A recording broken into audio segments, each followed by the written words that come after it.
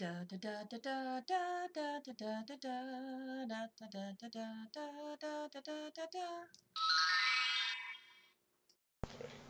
Hi, my name is Kira, and I'm a friend of Rupert. Perhaps you've heard of Rupert time and time again. Maybe you know him and are already his friend. Or maybe somehow you've missed all of his tales.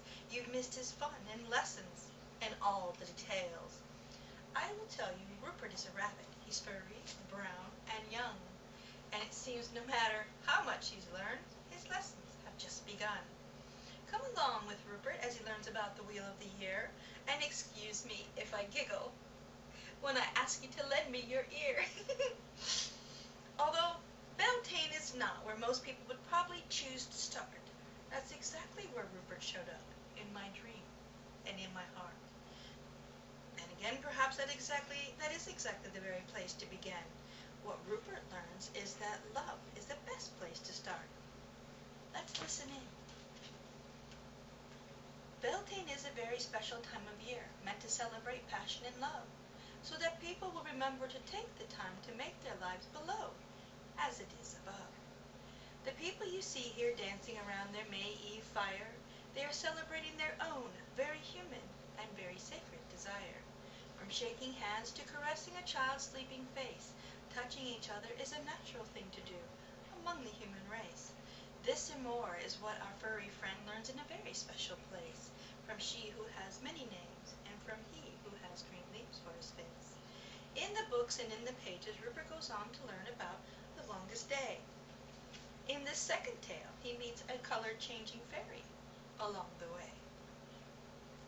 Today is the longest day of the year, she said, when the sun takes a very long time to lay down his head. It's time, the fairy told him, for a change of the seasons, though it will be a while before you feel the reasons. That's the nature of nature. There isn't anything wrong. The days will grow shorter, and the nights will grow long. You may believe me when I tell you he would rather the weather stayed hot. The fairy reminded him the days would turn cold, whether he liked it or not.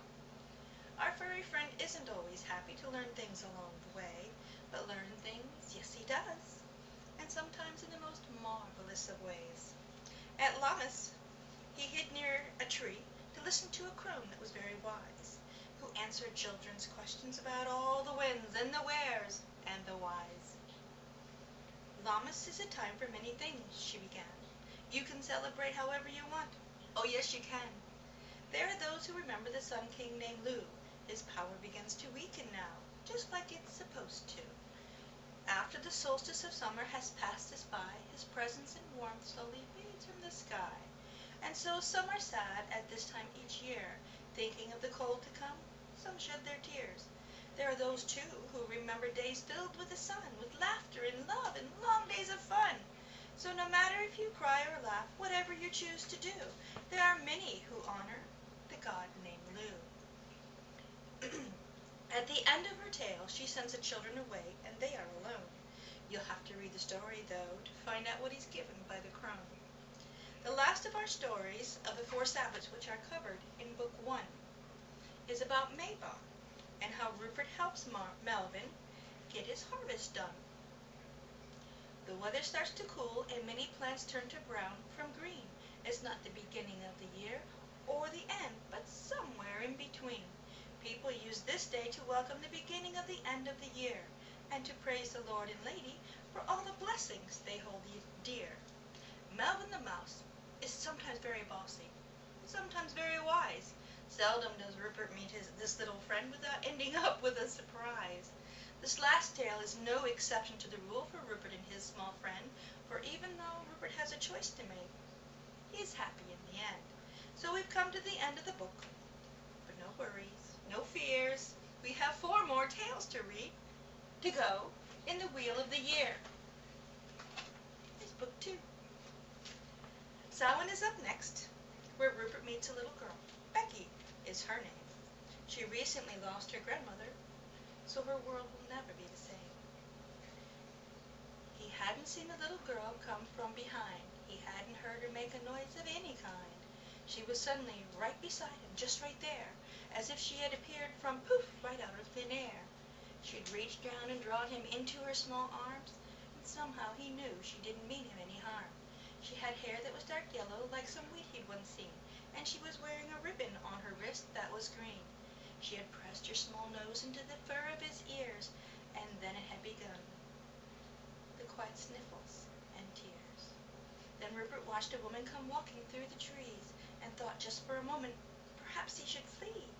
She was somewhere between short and tall as people go, wearing a long skirt and a silver ring on one toe.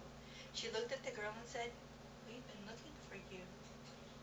Come join us in circle, and bring your little friend too." And so Rupert learned a lot about people, this time about people and their tears. He also learned about the special time on the Wheel of the Year. Our second tale this time around is about the year's longest night. Our second tale in the first book was about the longest day. That's right. Rupert smiled to himself, leaning closer and stretching out one long ear. He was eager to learn more about the Sabbath and the Wheel of the Year. "The bright star," one boy called out, "way all the way at the top of the tree." "Mistletoe," said Emily, with a green scarf, "where my daddy kisses me." "The garland and Yule log, and remember the wreath too." These were all things that to Rupert were quite strange and new. "We'll start with the star," said Stacy, "way at the top of the tree. Do any of you know what it is? Can anyone tell me?" Yes, yes, they could. These children learned a lot that night, and Rupert did too. There are 8 stories about the Sabbaths in these 2 books, just waiting for you at Imbolc, which comes next. Rupert meets a new friend with bright, sparkly wings. The fairy invites him to learn about milk and brooms and all kinds of strange things.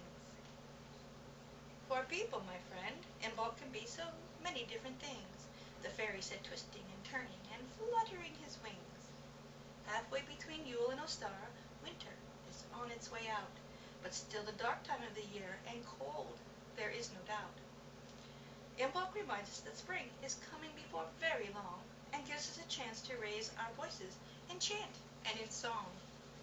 Rupert even learns how some awaken the spirits of spring by making lots of noise with pots and pans of all things. And then at long last, we come to the last story in book 2. Here God and Goddess have a surprise in store for Rupert, and for you too.